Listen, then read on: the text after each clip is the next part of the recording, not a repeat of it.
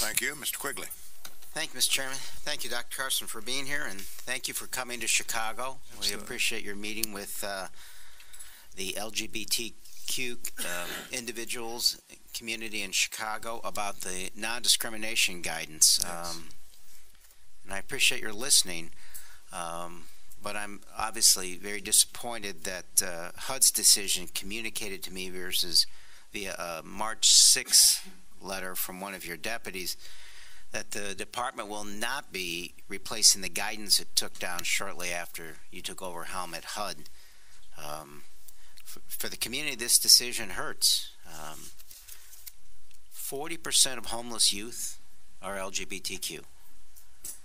Put another way, LGBTQ youth are 120% more likely to become homeless and far more likely to be discriminated against at shelters. So that's frustrating. Despite this decision, a relevant HUD rule from 2012 and a regulation from 2016, they remain in effect. So how will these grantees comply with the regs without this guidance, sir? Well, in fact, the guidance was pretty much obliterated by the 1216 rule.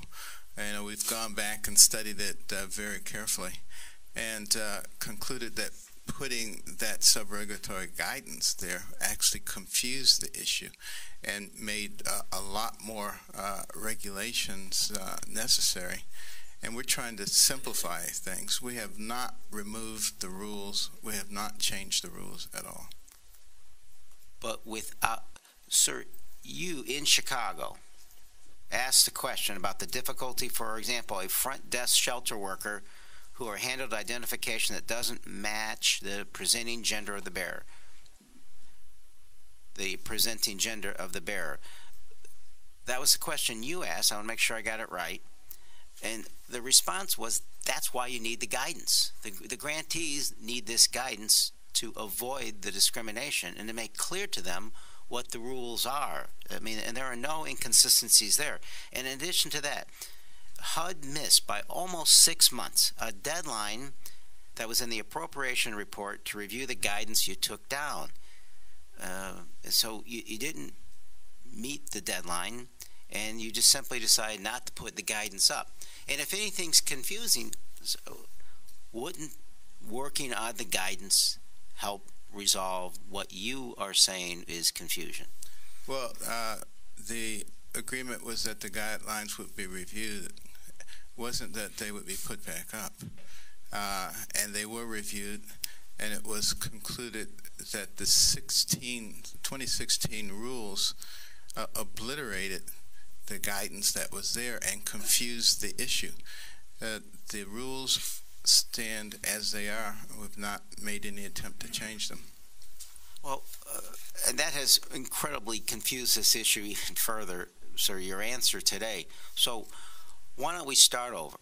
Okay. Regardless of how HUD in D.C. views this, across the country, people are being discriminated against. And they're falling victim to crime and all the other issues that come with being homeless and not being able to get into a shelter. So despite the fact that I wholly disagree with you that 2016 obliterates anything, there is still a lack of guidance. So if all you're doing is drawing guidance from 2012 and trying to clarify 2016, doesn't it make sense to create new guidance and post that so the grantees know, and that the youth of this country know that they have rights and that they can't be discriminated against?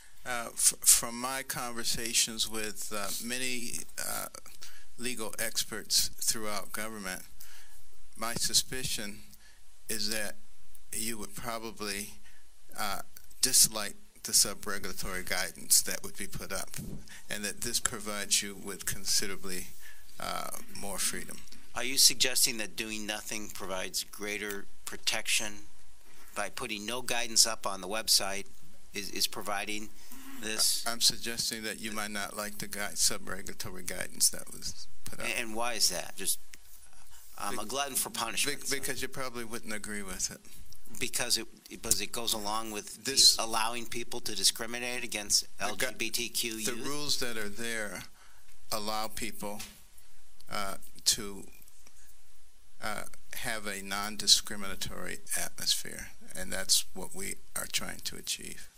So if it says you can't have a discriminatory atmosphere, why don't you have guidance that posts that and instructs them not to discriminate? The rules already say that.